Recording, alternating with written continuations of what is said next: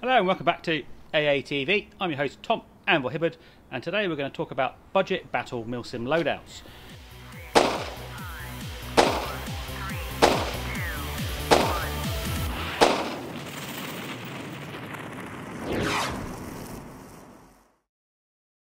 If you're new to Airsoft, you could be forgiven for thinking that you need thousands of pounds worth of kit in order to do a really good loadout at a Milsim.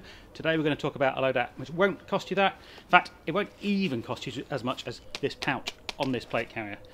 Okay, so what we're talking about today is the British 45 Commando in Op Jacana, Afghanistan 2002, and just how easy and budget friendly it can be to put together. So we've got a whole pile of what my partner would call manky green surplus, mainly bought from our local army surplus store, Anchor Supplies. So what we're going to do is take you through layer by layer and show you the real basics of what you need to get, and then maybe some extras on top as well. So to start off with, what we're not really going to worry about is PPE. So your gloves, your eyes and your boots. So your eye pro is up to you.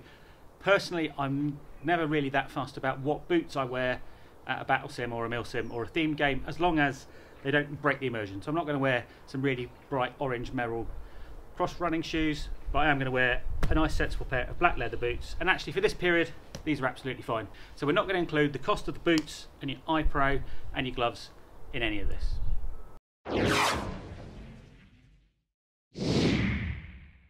So this is our first layer, British Desert DPM. I've actually got two different types on. So my trousers have the Canadian style slotted button. These were used in Gulf War II, actually issued as part of Combat 95. My shirt, Gulf War I era, with the more traditional sewed buttons.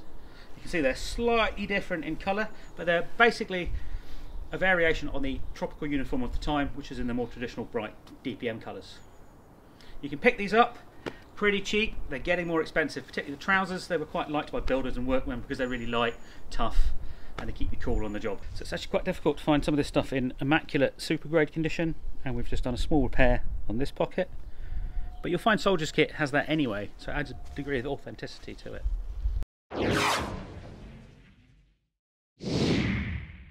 For our next layer, I've got a Combat 95 windproof smock in traditional British DPM. Actually a super fantastic hard wearing garment, really useful. And if you look at pictures from the time, a lot of the guys were wearing DPM smocks whilst on ops. I've actually worn desert bottoms and DPM tops quite a lot, and I played a couple of games in it last year. And actually even in British woodland, the lighter colour trousers and the darker colour top really help blend you in. Works brilliantly. And you've got four big pockets, Velcro patches, this is a slightly later version, and these two chest pockets, so plenty of carrying capability. This one is actually RAF regiment training, it's not IRR treated, and I got it for about 10 quid. So if we weren't to buy a shirt and just went for the smock and trousers, you're probably still looking at £20–25 for these two items. So if we look at photos from Op Jacana, we see photos of guys with both DPM and Desert DPM hats. This one is a custom sewn one with a shallower brim. My good friends would probably tell me that it's really stupid to cut down the brim on something which is supposed to protect your eyes from the sun and the rain, but there you go, these ones are much more rally. Again, this item, if you buy a surplus one, a matter of pounds. This one was only 7 quid and it's brand new.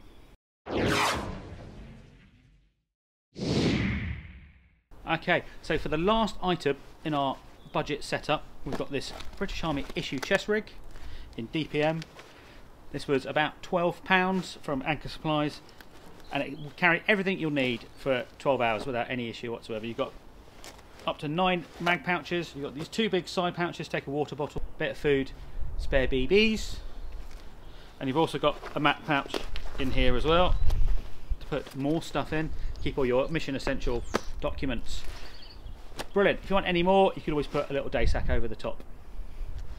I've got the straps on this all taped up to fit me, and often if you buy one they'll come all taped up by the soldier that originally had them anyway. So this loadout, hat, smock, trousers, chest rig, under 50 quid. So as we said, less than one of the pouches on my ridiculously expensive plate carrier. So let's go on and cover some additional items you could maybe add at a later date, or if you had a bit more funds available.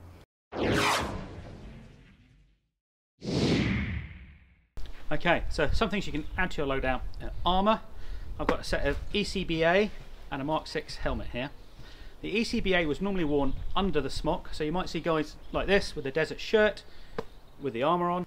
However, when they're wearing their smock, you'll see the smock over the top of this. That's for two reasons. When you're wearing this armour, obviously I can't get to my pockets, and British Army smocks are usually absolutely full of stuff that you want to get to whilst you're operating. The other reason is blast protection. So if you get hit by an IED or an explosive device, because your smock's so full of stuff, you don't want that being driven into your body. Obviously not so much the case in Airsoft, but we want to get the right look. So this is a Mark 6 Kevlar helmet with a Desert DPM cover, and this was the Desert DPM cover was the one most often seen on Op Jacana. There were guys with the green DPM covers, but this is the one you'll most likely see in the photos. They also, at that time, didn't seem to scrim the helmets very much.